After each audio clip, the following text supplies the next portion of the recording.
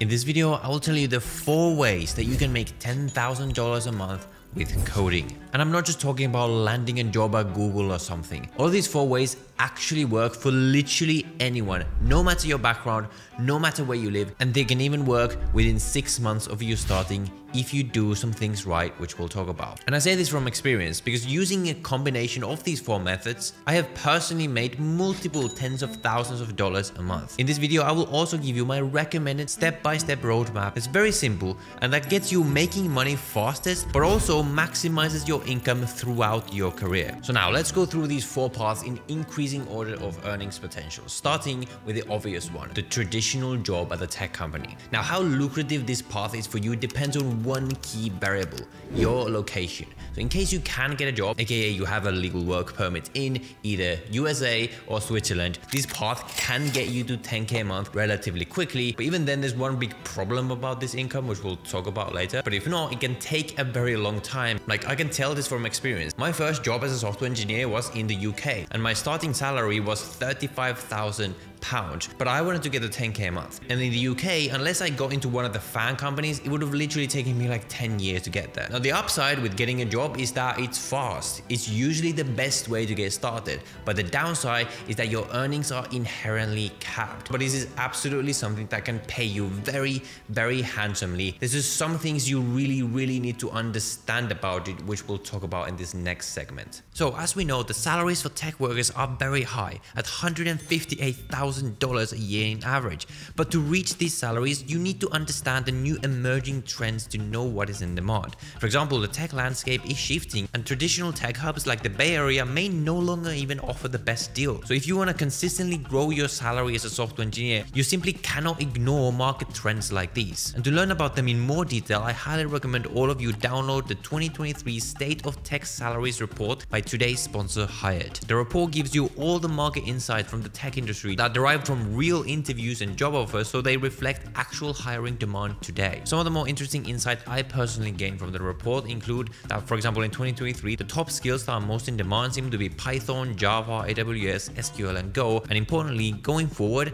as expected, people with AI skills in their resume are most competitive when applying for jobs. As a remote developer myself, I was also really interested to find out about trends around remote work. For example, how the number of remote positions has evolved over time. They also have full breakdowns of which are the highest paid locations today for software engineers when adjusting for cost of living. And the results definitely surprised me. So I learned a ton from this report myself, and I think it should be required reading for any software engineer. So I will leave a link down below for you to download. Thank you for Hired for sponsoring this video and making this report for us so we can all stay ahead of the curve. Now let's move on. But like I said, even if you get these higher salaries, there's one big problem that you need to be aware of. But before we talk about that, let's talk about the next path because it also relates to that one. And that is freelancing. Now, first of all, when I say freelancing, I'm not talking about going to Upwork or something. What I'm talking about is rather than working for a company as an employee, you can work for a company as what's called an independent contractor. Now, first of all, there's actually a significant downside to this.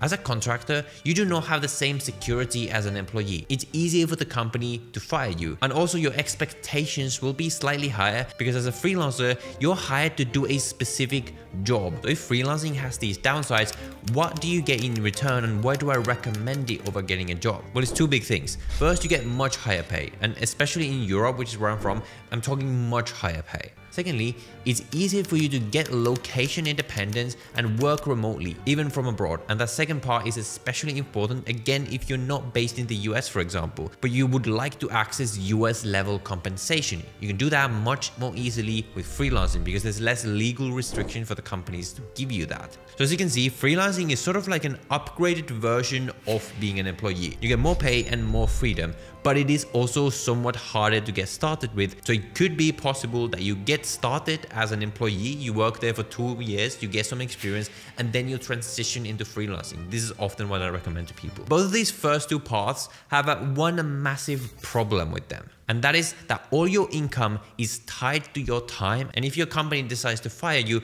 now suddenly all your income is gone. So that is why while these first 2 paths are the best way to get started earning money, I actually recommend every developer to also start developing multiple income sources via paths 3 and 4, which we'll talk about now. So this next path is something you might not have expected, but it's the thing I'm doing right now is content creation. While as a software engineer for a company, you are using your software engineering, your coding skills to create software and create whatever value you can create as a software developer. But when you are a content creator like myself and you teach others to become programmers from your experience, you are essentially like spawning many developers around the world. So if through your content, your teaching, more than one person becomes a software engineer, you have automatically already created more value than you would have working for a company yourself as a software developer. Now you can make any kind of content in the tech industry. You can make entertainment content, you can make tutorials, vlogs, and then once you have built an audience, you have an amazing community of people like I do.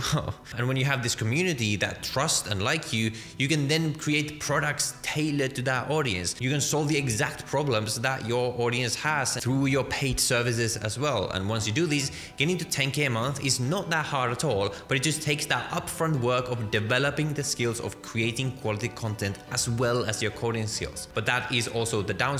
On top of your coding skills, there is an entirely different skill you need to learn, which you might not be interested in learning. And if not, then that is absolutely fine. But I think combining coding with content about the coding, either as a part-time thing to supplement your income or as a full-time thing, is one of the best ways for developers to increase their income massively. But there is an even more powerful way for you to leverage the power of the internet to make even more money as a software engineer. And this is the path that is by far the hardest one to execute, but it's still something that I recommend every developer starts doing at least at some point. And that is to become an independent software engineer. Okay, so what the hell do I mean by independent software engineer? Now, when most people think about becoming a software engineer or a software developer, they only think about being a software developer for a company. But the people who realize that that is not the case are often the one making the most money and living the best life. Let me explain. Now, why do you think that tech companies pay so much money to their employees? Well, it's because the companies themselves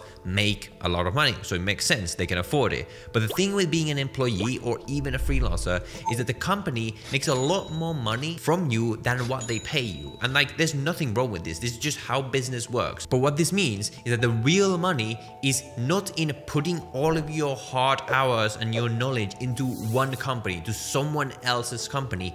It is in actually owning the software that you build. And this is a massive superpower that you have access to as a programmer. For example, there's this app called Magnet that some developer guy somewhere has built that basically just allows you to tile your windows on your desktop. He built it once and now it has hundreds of thousands of users, and that guy is almost passively making like millions of dollars from it. Now, sure, obviously it's probably more complicated than that. There's probably stuff that he's doing for it, like customer service, but the point is that you have a lot of work up front, but you get to profit from that until the end of time, basically. And it is why right now, while I could be earning like 10, 15K a month working for a company as a software engineer, I'm deciding to put all of my coding hours into coding our own startup, Boxio, which by the way is an app that you can use to like manage your tabs, files and tools via a sidebar to switch your projects with one click. Download it down below for free if you're interested. Now, if this app fails and no one uses it, now technically all this time has been wasted, even though I've obviously learned a bunch, so it's not really wasted,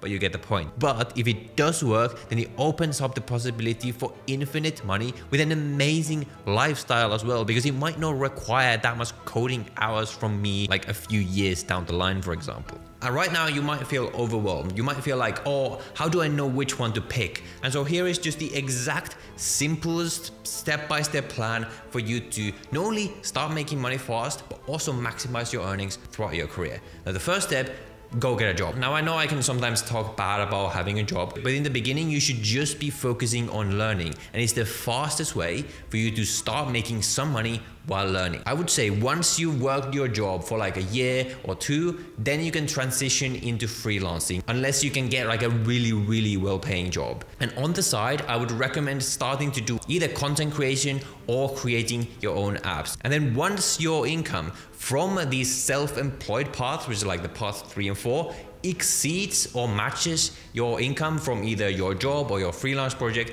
then you can go full-time on the self-employment stuff, and now you have so much more freedom to scale your income. That is the way I would do it. But now, regardless of what you do, I think every developer should be building their own apps at some point. Even if they don't make you money, you will still win because you will get a portfolio project to help you land a job or a freelance project. Or you get to make content about the experience of building it that a lot of people are going to value. But since you'll be building stuff anyway, it makes sense to do a bit of work to learn the difference between building fun side projects and projects that can actually make you money in the future. So to learn that difference and how to build projects to actually get really rich from your coding skills, I actually made this video right here where I teach you all of this by interviewing my own startup coach, and all you really need is to watch this video, which I highly recommend you also watch next before you do anything.